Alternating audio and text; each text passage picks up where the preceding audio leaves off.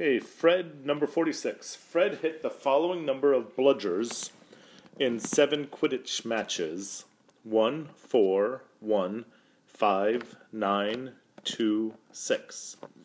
Which of the following statements about this data set is true? A, the mean and the median are equal. B, the mean is greater than the median. C, the median is greater than the mean. And D, the mode is greater than the mean. So we need to figure out the mean, the median, and the mode. So first it might be helpful to put the data in order. So we have 1, 1, 2, 4, 5, 6, and lastly 9.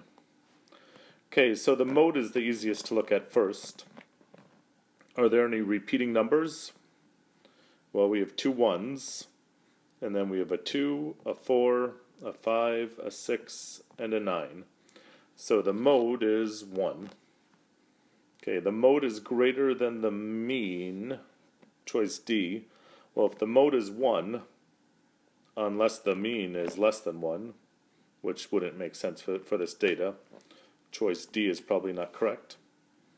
Okay, now let's look at our median. To find the median, please recall we cross out the low and the high, the low and the high, the low and the high, and there's one number in the middle. That's our median, 4.